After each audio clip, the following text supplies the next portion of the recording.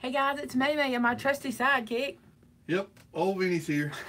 your your name is changing to Yep a lot. Like every time you're Well, like I mean, Yep. what you want me to do? So hello everyone, come on in today. Vince, we are making a card that is taking the internet by storm. Sort of. Taking it by storm. It sort of is. Here's what's happened. It's a really cool kind of thing. I don't know who actually found. I'll tell you the story in a second. So this card was posted on our Maymay Made It, and so did our Facebook page, and people have gone crazy over it. And I'm like, if I don't do a tutorial, my email is gonna blow up because I keep hearing from people, please make the impossible card. So you want to hear something really cool about The it? impossible card. It's called the impossible card. But the interesting thing is, it's actually from a card trick called the hyper card. Now this what's so cool is I did a little research. So here's what's funny.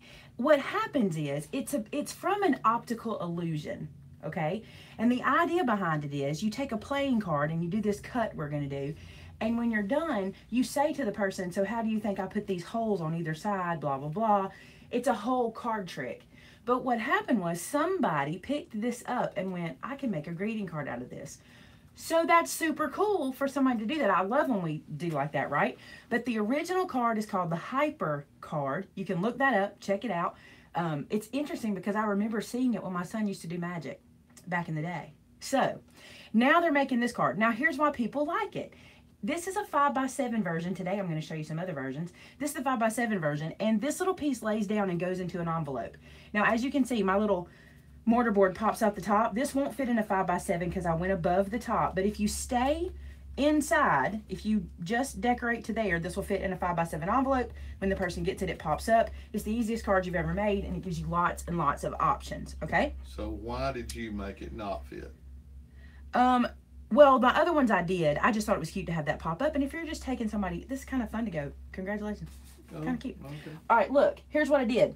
The 5x7 is the one that's taking the world by storm, okay? Everybody's making the 5x7. Well, y'all know me. I'm not a 5x7 card maker. I'm an A2 card maker. So I decided to make us an A2 version of the card so that you guys could already have all your measurements done. And so you're going to get the A2 measurements, the 5x7 measurements, but I couldn't stop there. Oh, no. Say it ain't so. I also made you a 6x6 version. I think the 6x6 version is the spank. Let me tell you why, okay? The spank? The spank, and let me tell you why. That's pretty serious. You can take a piece of paper out of any of your paper pads and turn it into the cutest card. Say the it cutest. ain't So easy, Say okay? it ain't so, Maymay. But I'm going to step it up again. Oh, no. Come on now. Just don't push the envelope too far. Push the envelope. Ha, ha, ha. I get it. Arr. I'm going to show you today how you can take any cardstock, any size, and make this impossible card base. So if you are in other parts of the country, I did a poll on, not a poll really, I asked a question on my Facebook group about the different sizes of cards made in the different parts of the world. Well, I was kind of hoping there was like a, oh, we use this over here and we use this over here kind of answer, but there's really not. It's kind of like, there's so many different sizes. So here's what I thought I would do is I'm going to show you how to make them no matter what size cards you use, okay? It's easy. Let's get started. Oh, and also on the blog today, all of these, matter of fact, I need to make that blog live. Amanda, if you're watching, could you go make that blog live for me? So if anybody wants to go to the blog right now, they can go ahead and see the sizes and the templates for these. But I'm just going to give you a glimpse of those real quick. Tony said I sound like an infomercial. For the low price of free today. Okay, let's start with an A2. This is the template for the A2 size. When you get to the blog, okay, there's a photo of this. So these are your measurements for the A2. Don't stress about that right now. I'm going to show you what we have to do to get there, but this way you'll know your measurements, okay? This is the 5x7. That template photo is also on the blog. You can get it that way. This, I actually was inspired to do the 5x7 by 2 different websites, and I have linked them in the blog. One is Trimcraft, and one was called, oh Lord, I forgot it. Making It Crafty. I'm not sure. It's on the blog. I will have to make sure I give them credit, and I'll put it in the description below after this is through being live. This is the 6x6. And I made a mistake and wrote 6x6 down here. I should have written it up here, but, you know, give me a pass on that one. So this is the 6x6. Okay, I'm going to show you how to use this piece of card to do this, but it works for every piece of card that you're going to do.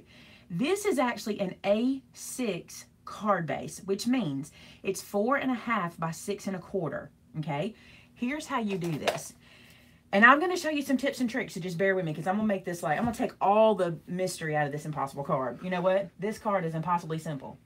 Well, that's what I was just fixing to ask you, because Steph said she just made 10 of these cards this week, and it's silly easy It's to make. impossibly simple. It is so simple. So and I'm even going to make it so easy. Why does the word impossible even come into it if it's that easy to make? I challenge you guys to go look at the impossible card, the Hyper Deck Impossible playing card, and read the comments people make about, this is easy, this is easy, why is this so, why do you call it hard, whatever. It looks very easy. The trick is, when it was the optical illusion, it was the way it looked and the question you asked that got you. The problem is, when you see a trick, a magic trick done, it's no longer magic. You see what I'm saying? It's hard to describe that, but that's how it works. Okay, so let me show you this. And I'm not doing a lot of personal chat right now today, because this is a popular video and I don't want to chat too long. I want people to get the instructions so they can move on. We can chat at the end. Okay? So just to let you know. Baby's doing great. Thank y'all for asking. She's in the incubator. But I don't want to, I know people are going to know this, so we're not going to interrupt this. Okay, so now we are getting started. I'm probably going to have to put a link to where we start. Okay? All right. A6 size card works with any card. The first thing you're going to do is establish a center line on the horizontal part of your card, okay? So this is a 4.5 inch wide card. So I need to mark this at 2.25. Now I'm going to show you something. If you have one of these handy little cutting mats, here's how you do this. It's so easy. I'm going to put this into the squares. See how I have it lined up nice and even inside those squares? I'm going to count 1 inch, 2 inch, and 1/4, which is the middle. And then I'm going to do the same down here. What I can do is use my ruler to help me get that quarter mark, because I can line the 1/4 inch inside my ruler up on that 2 inch line here, and that moves me to 2.25. Does that make sense? Did it make sense when I said it? Yeah. All right, so I'm using your little cutting mat, makes it super easy. Okay, so oh, I did that sideways. I'm off. I'm doing that again. Let me do it this way, where I can see what I'm doing. So I'm going to line up the same way. I'm going to move in 1, 2, and 1/4 inch. I'm going to use my ruler to help me get that quarter, because I'm just lining this 1/4 inch line up at the 2 inch mark. And now I can make that line much more centered there now that I'm looking at it the right way. All right, we're going to do another center mark. Super easy. Ready for this? This side is 6.25. So this is where you have a little bit of an issue, because you got to split an 1/8. No big deal, really. Well, you got to split 1/4. Well, you got to make an 1/8, I should say. Split 1/4. So half of 6 is what?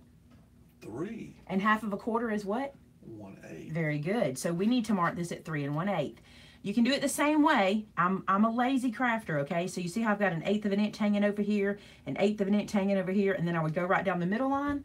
But I want to show people who can't do it that way. I'm going to put my ruler down on the card, and then at 3 1/8, I'm going to make a mark, okay? And if you really need to be specific, do it top and bottom.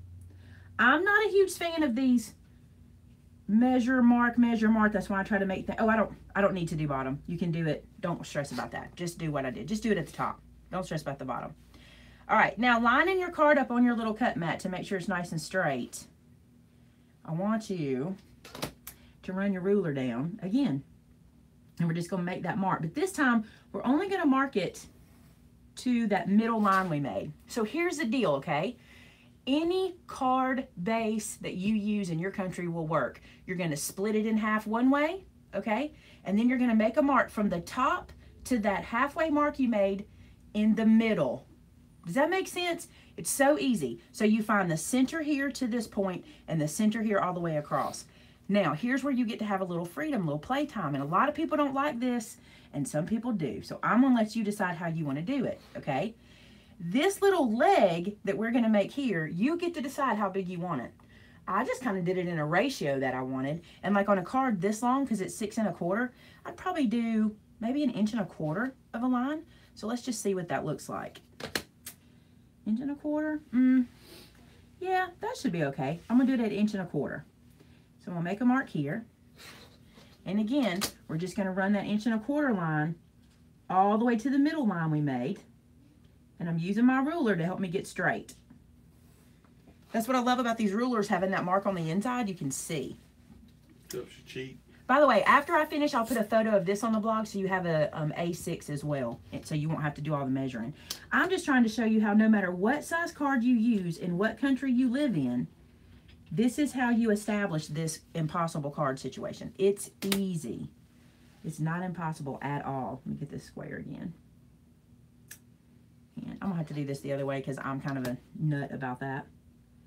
So I can line this up and get it straight along that edge and to the middle line. All right, there's your marks. Now real quick, before we go any further, I'm going to Sharpie this in so you guys can see it real well. And the Sharpie matters. I'm going to show you why in a second.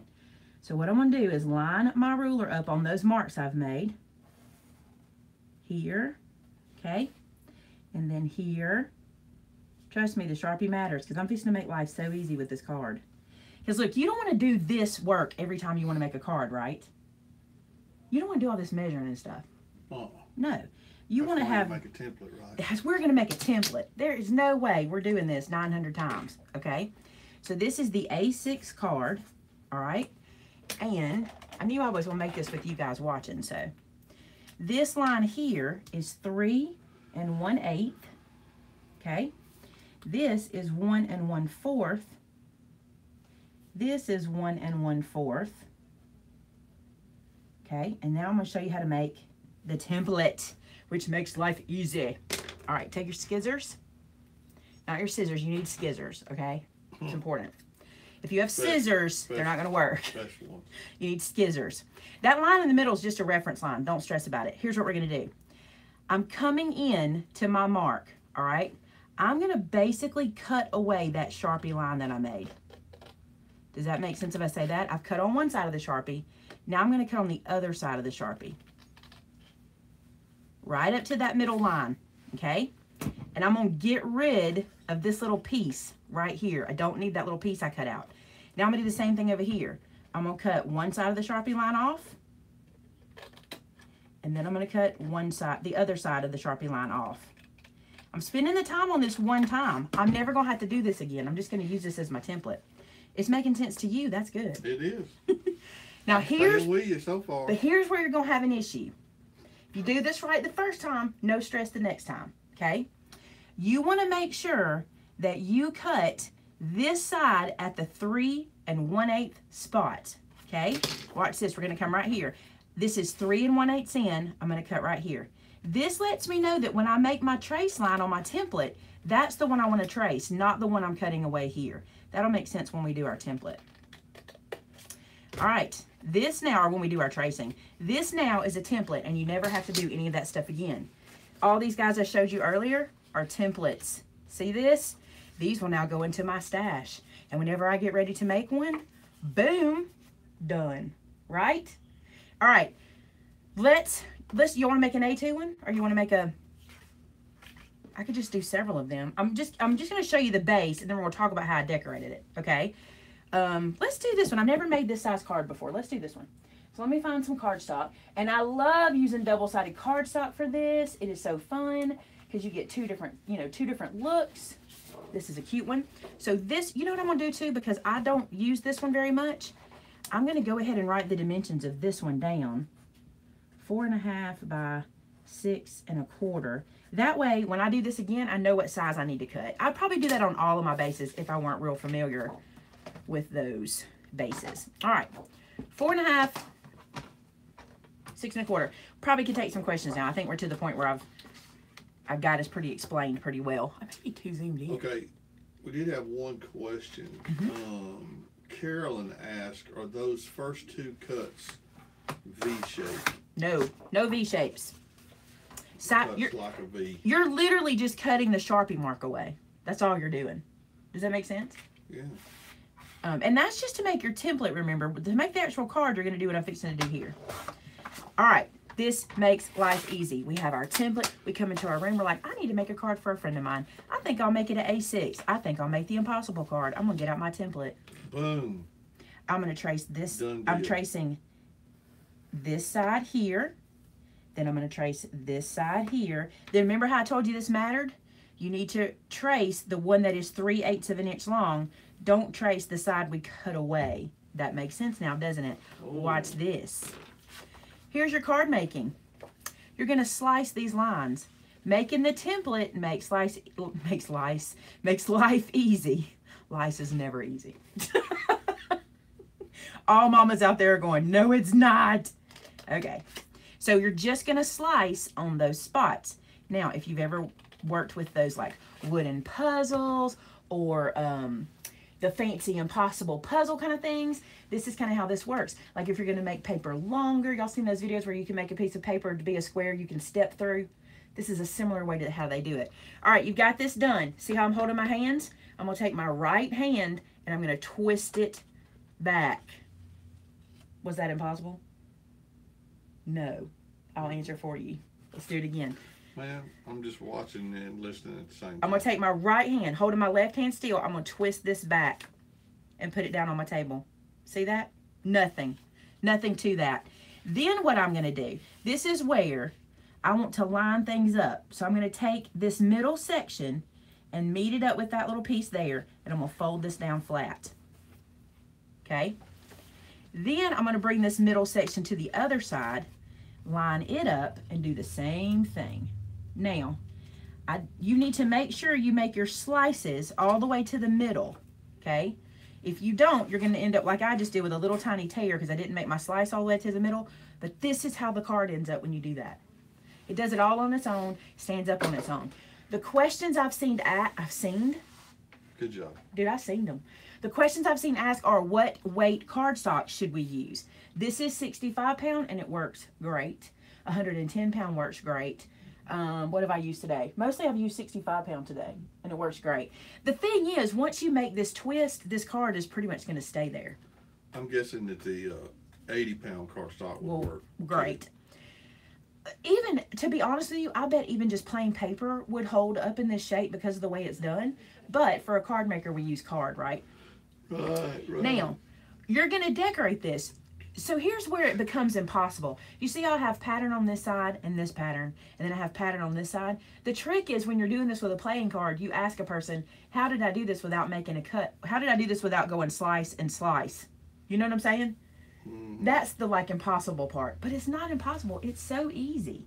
No, well, the add-ons if you use thinner paper, but 65 pound, which is probably the thinnest cardstock you're going to use, is perfect. You can score the middle. I don't think you have to. I think you make that, you make your template and there you go.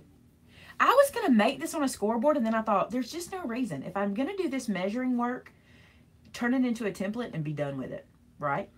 Well, I mean, it does make it a lot easier when it comes time to make them. The other thing, scoring the middle does one thing different. It puts a score line here and it puts a score line here. If you're going to mat this, that's probably not a big deal, but you don't want to make this any weaker here because you don't want it to tilt over. You want this to stay as flat as you can. Now, here's the deal. Matting these guys can be tricky, so I'm going to show you something. On this 6x6 card, okay, I matted this piece with one piece. I had to cut that piece to fit. I had to just make it work, okay? So I cut myself a piece, the width I needed it to be for a mat, and the height I needed it to be for the mat, and then I cut the L shape away from that. Does that make sense? Yep. Okay. But I also found that you can just mat the squares, and it's just as cute, okay? Here I just matted the square so I'd have a place to write, okay?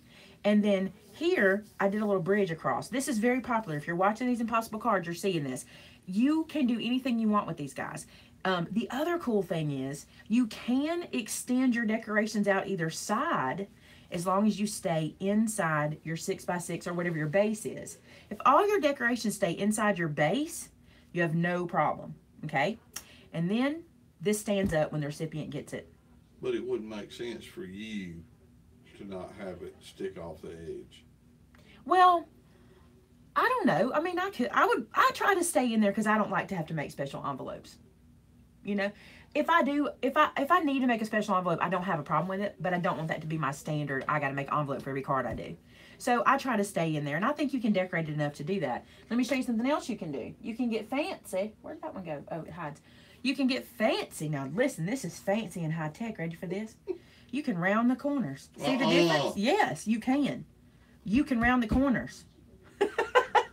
So see how I rounded every corner that was exposed? Let's do it on that one I just cut. That C6 one. Here it is. You can round the corners. Don't like how fancy that can get? It's actually very pretty to round the corners. I think it makes it look really cool. So you just take every square corner and round it. The only thing you have to remember is when you mat this card, you're going to need to round the corners of your mats as well. Does that make sense? So every corner, so you'll have several here. Any questions how easy this is to do? I mean, it's the easiest card I've made in a long time, and I love that it's called the Impossible card. That's funny. Well, it is kind of ironic. The thing is, you're going to be able to do a lot with it. And the other cool thing about it is this. You don't have to tell somebody, hey, that needs to stand up. It kind of will do it for it. Now, it'll probably flatten in an envelope, but when they get it, I think it makes sense, especially the orientation that you make it, you know.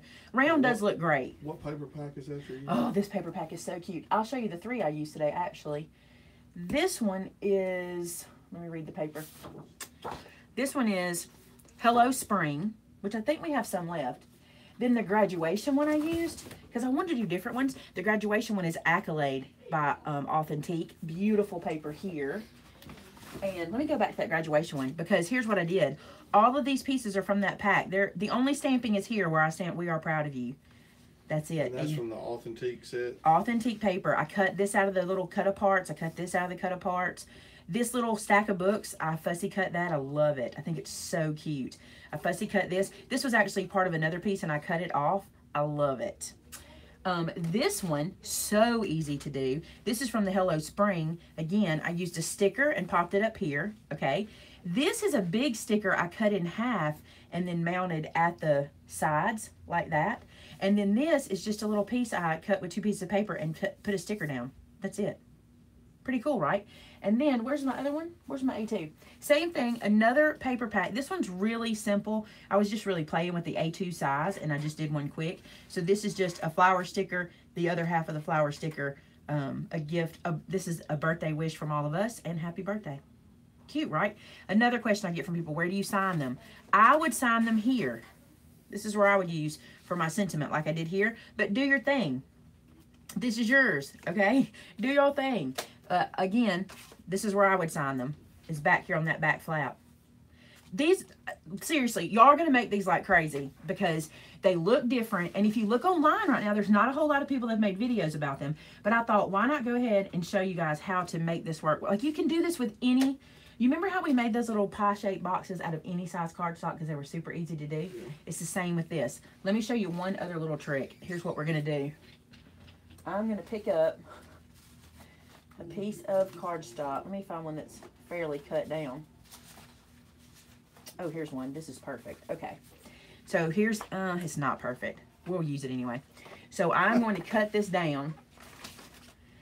I'm going to trim this little edge off. And whatever size this is, we're going to make it an even number so I don't have to play with little tiny sizes. But let's see. Let's make this even. Okay. Now, what size was the graduation card? The graduation was the 5x7 base. 5x7 base. Mm-hmm.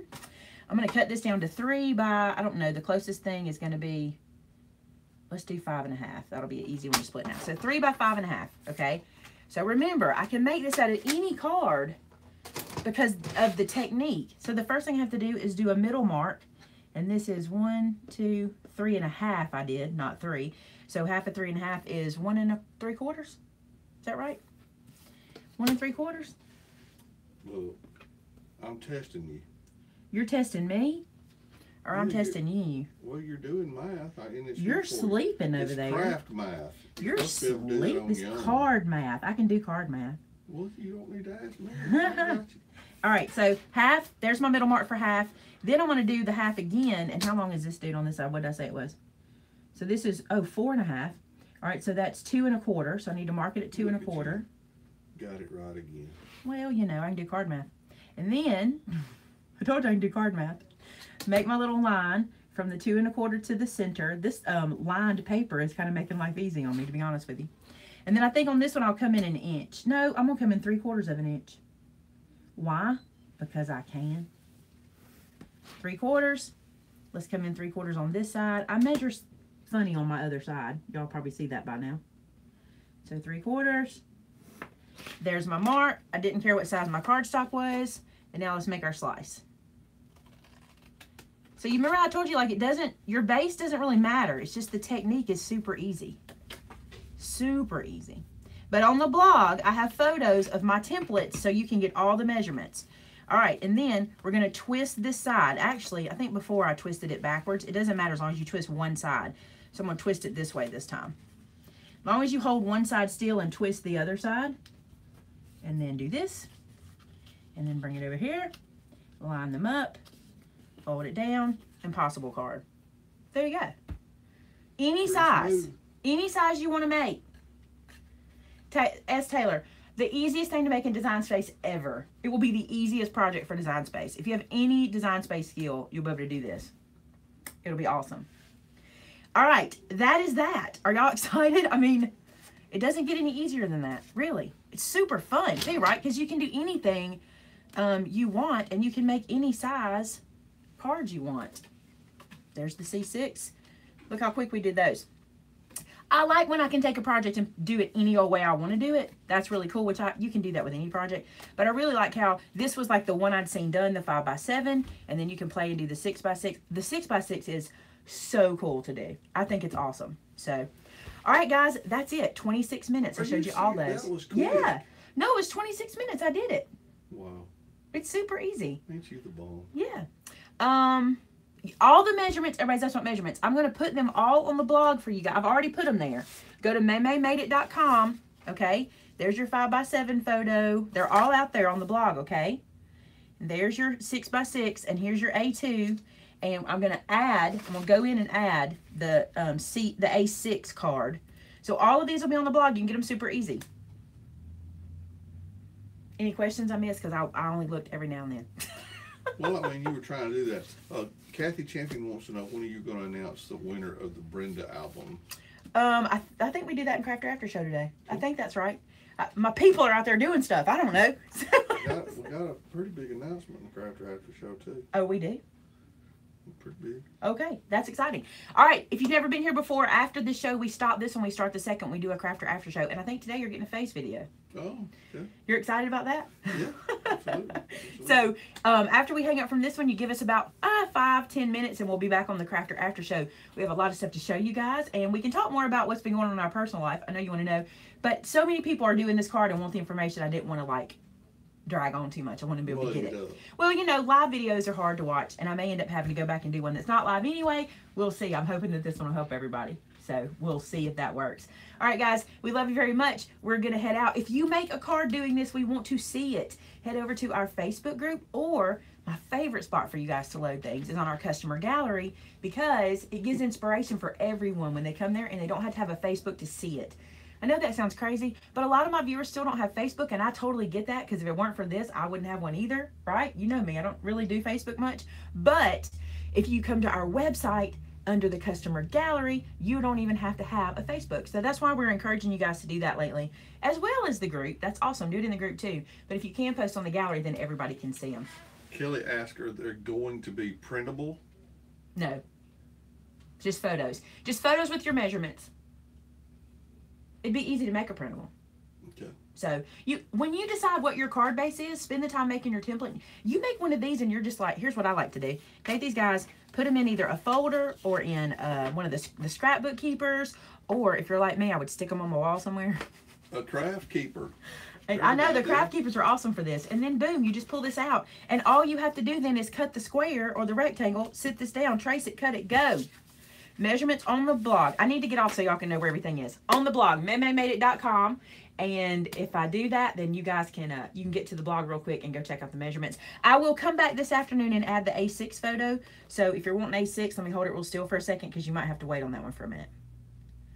All right, guys, we're headed out to do the Crafter After Show. We got to make a set change, and we'll be right back. Love you guys. Have a great afternoon. See you shortly. Bye. Bye.